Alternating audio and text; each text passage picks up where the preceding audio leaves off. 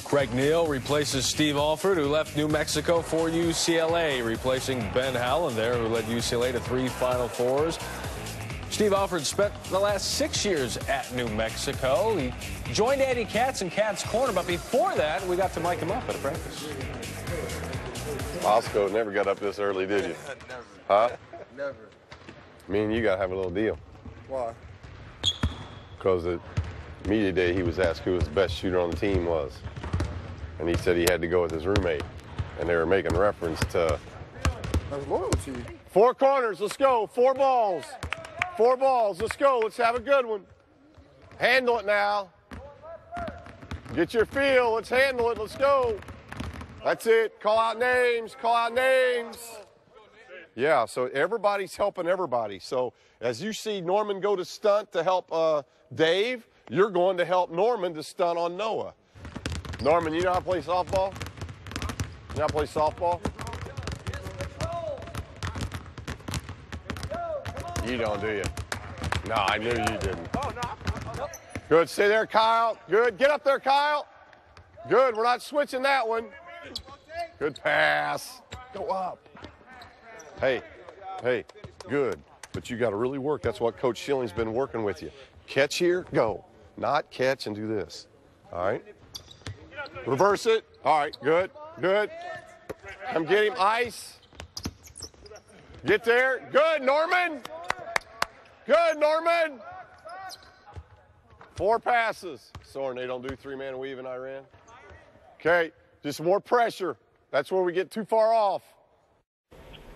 Well, Steve, we just saw you run a UCLA practice earlier on Friday. How settled is your point guard situation? Well, I think we're just doing, thing I've been impressed with our guys, Andy, I think we've had 15 practices now. It's just the intensity that they've brought to the practices, because as you know, we're starting so early now. Really supposed to start today, and we're 15 practices in, probably like a lot of teams, but just the intensity it brought has been outstanding. The point guard situation continues to get a lot of interest, which is still baffling to me, but we've got Kyle Anderson that can play that position. We've got very good guards in Jordan Adams, Norman Powell, Zach Levine, Bryce.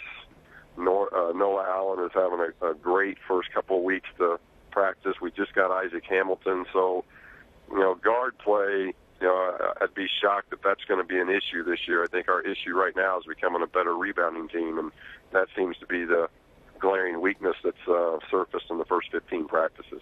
So Isaac Hamilton, the transfer from UTEP, signed there, is on scholarship, was not released from his NLI. What's his eligibility status for playing this season? It's still, we've not heard anything back from the NCAA yet in regard to his eligibility.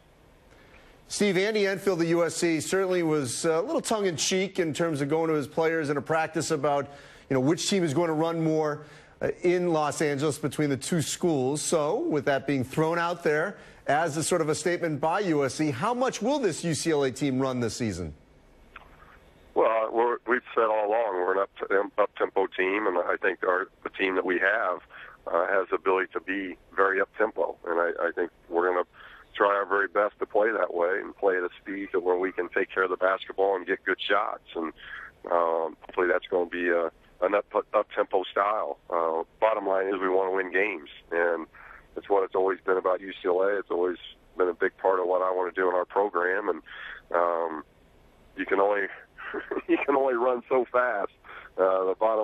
At the end of the day, it's who's got more points on the scoreboard, regardless of how fast you run. And I think we're right now our biggest concern is how we win games. Well, speaking of that, Steve, last season, before Jordan Adams broke his foot, UCLA was on par to potentially win the Pac-12 tournament title and probably would have beaten Minnesota in the NCAA tournament. At what point do you think Jordan Adams can return to the play of last season?